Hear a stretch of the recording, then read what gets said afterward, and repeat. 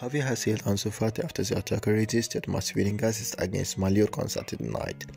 Fati started his first La Liga match of the season this weekend and provided the winning assist for Lewandowski. The younger was left out Spain's squad during the recent international break, but Xavi placed his faith in the attacker, which he ultimately repaid. Ansu has been very good. I have seen him 100% these 2 weeks. Have done him very well. He has been extraordinary in training.